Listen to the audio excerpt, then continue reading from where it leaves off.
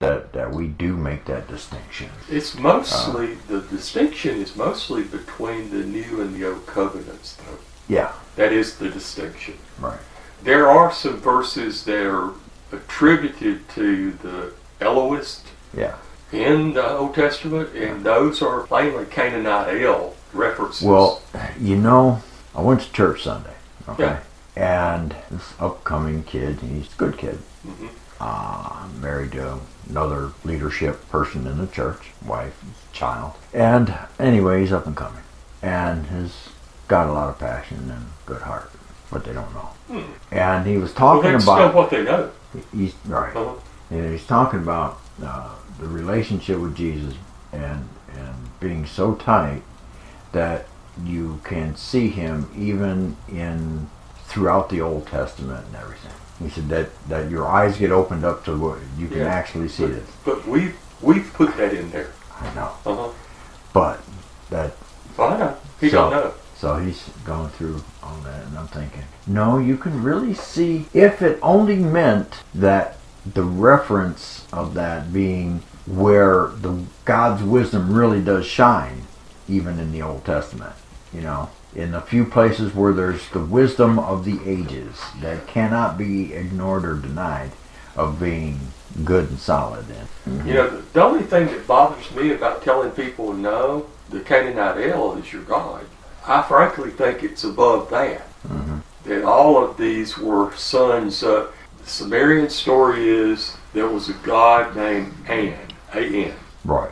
An's son Anu had Enki and Enlil. Okay, so we attribute El to Anu, not An. Okay, so it's the same story is all I'm trying to say, but there's still a higher God. There's man's conception and man having to make it what he needs it to be for him to grasp it. But there's the God that goes beyond understanding and everything, and that's who God is. Yeah. That's the God that's so vast that we can't describe. They are absolutely correct when they say there is only one God. Right. No doubt. There is only one.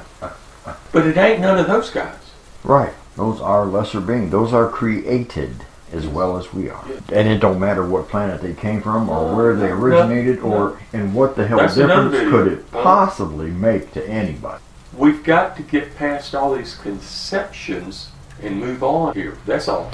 Yes, definitely. Yeah, that's a good way to put it. Yeah, I mean, I'm on that point right now. Well, good. Of moving on from the Old Covenant. I don't like to say the Old Testament. I've got one here that I'm going to get you to read about the Torah. Okay. I know that those first 5 books. Instead of saying the Old Testament, it really ought to be the Old Covenant. Look, we're past that, people. You made a covenant with the wrong God. And here we go. It's new. Look. Well, here. While I'm all fired up about this, let's do...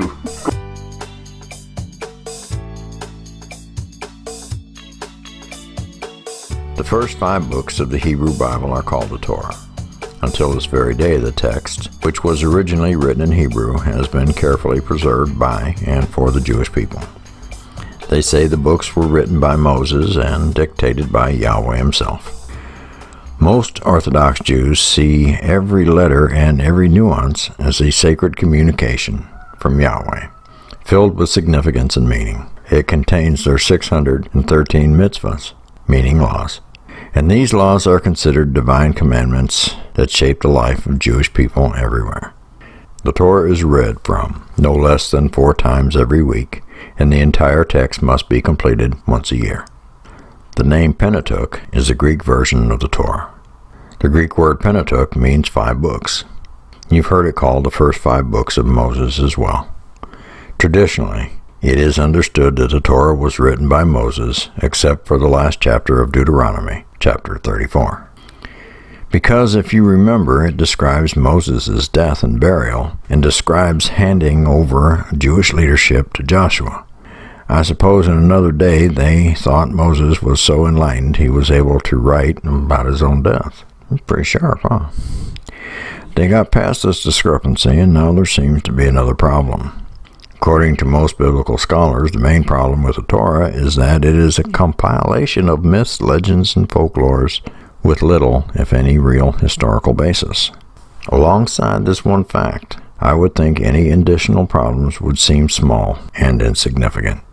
But you could call the contradictions in the Pentateuch, just from the Hebrew to Greek, an additional problem. And many have worked hard to reinterpret the text in order to make it seamless. Much time has been spent doing just that. They were in the hope of proving to the Gentiles the virtue of Jewish religion and thereby influencing these people's outlook on and attitudes towards Judaism. Here's a few New Covenant verses on the subject of what Jesus changed. 2 Corinthians 3:6, He has made us competent as ministers of a new covenant, not of the letter, but of the Spirit. For the letter kills, but the Spirit gives life.